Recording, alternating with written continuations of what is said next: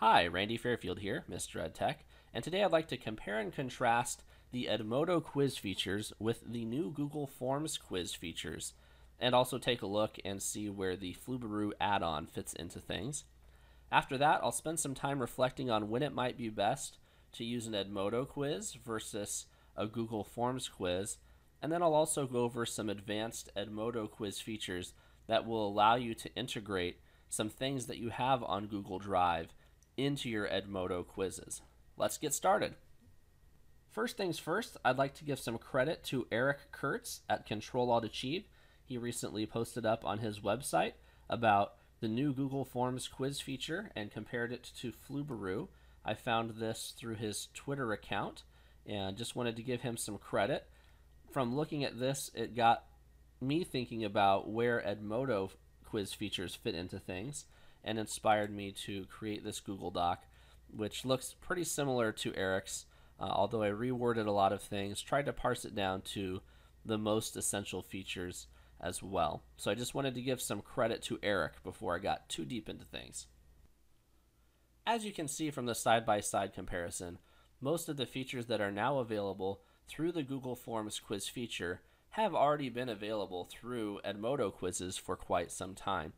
Some of the key differences are: one, Google Forms quizzes allow teachers to ask students questions that have multiple correct answers where students can answer with checkbox style answers. Another key difference is simply the way the data displays in Google Forms.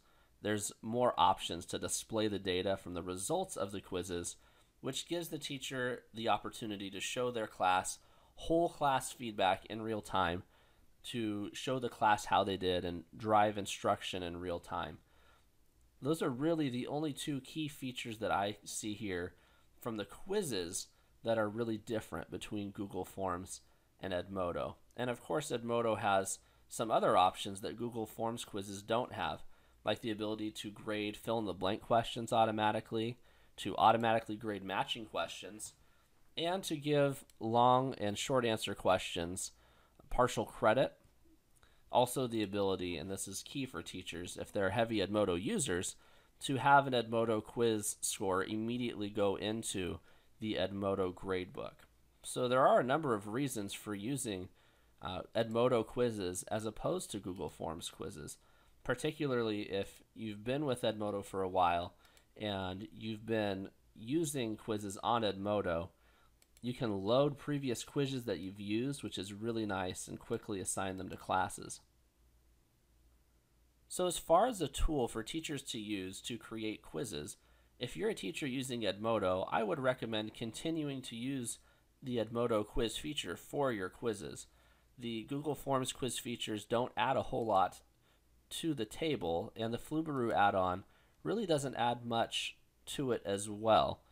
That said, there are a number of reasons why you might want to consider using Google Forms alongside Edmodo for reasons other than quizzes, and I'll get to that in just a bit. First, I'd like to take a look at some advanced Edmodo quiz features that will allow you as a teacher to link some things up into your quizzes from your Google Drive. Let's take a look. If you've already synced up your Edmodo account with your Google Drive account, which you can do through the library right here, it allows you then, when you're creating a quiz, to go into your library and link up something from your Google Drive into your quiz.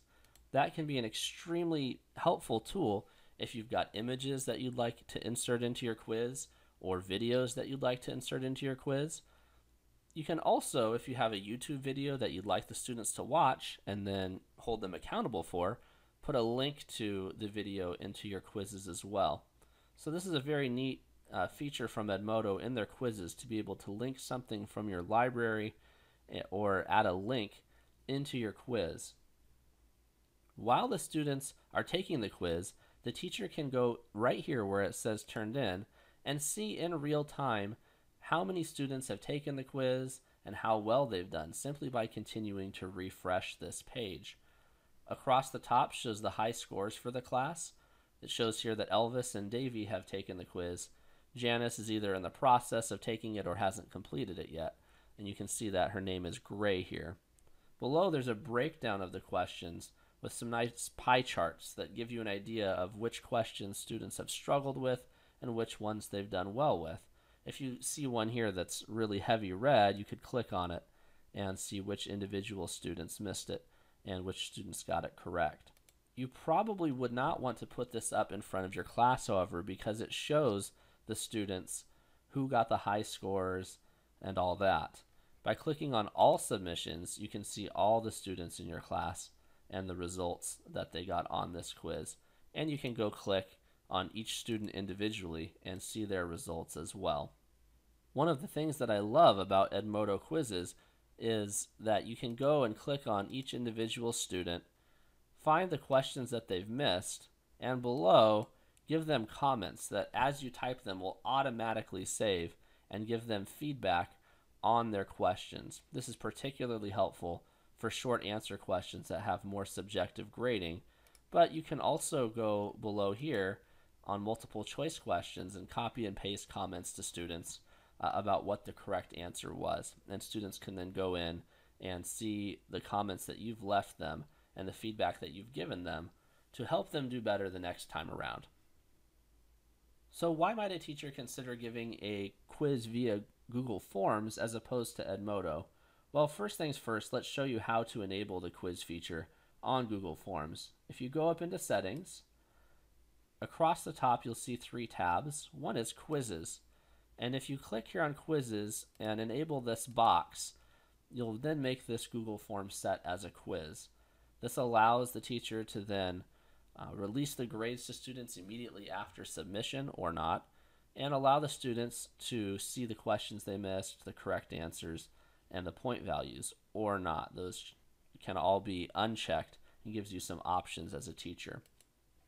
Once you've done that, you can then go in and click into the questions and set multiple correct answers, which is kind of cool, and set the answer key to what the answers are going to be for the questions that you've asked. You'll note that you cannot do that with the matching feature here, which is a nice thing about Edmodo, is you can have matching questions that are automatically graded. And the fill in the blank questions also won't be automatically graded like they would be on Edmodo.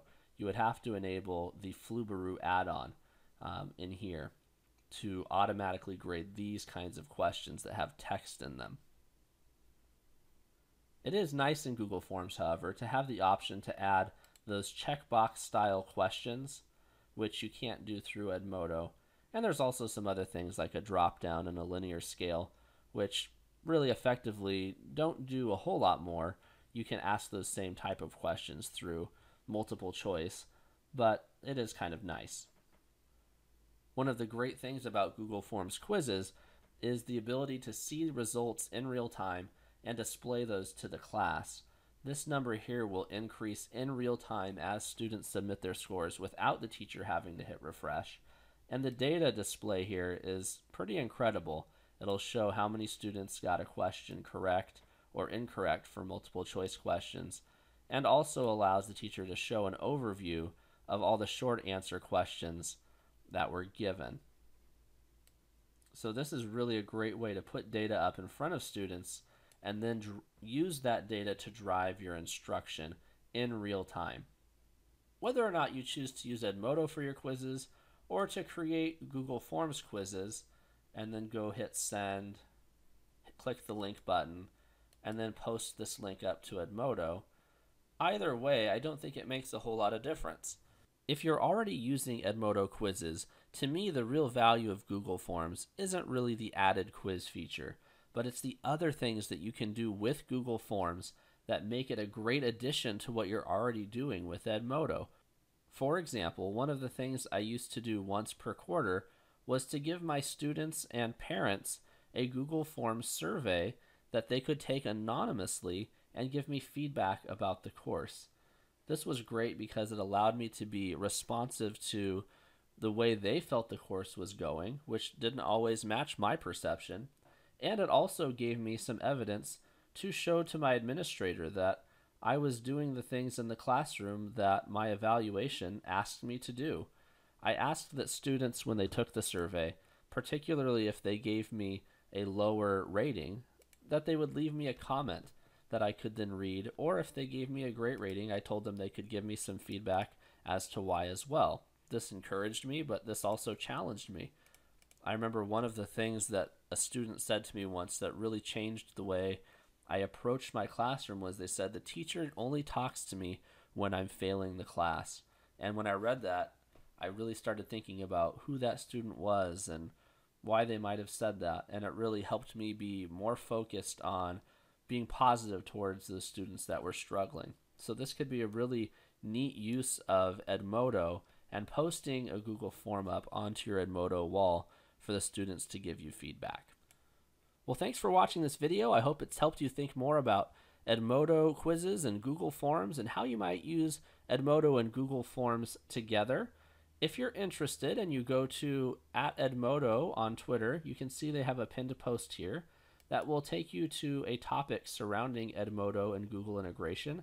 I will continue to post up topics once a week that relate to Edmodo and Google integration, and I hope that you can ask questions or give me feedback on the ideas that I've shared. I'd love to hear your ideas as well. So have a great day.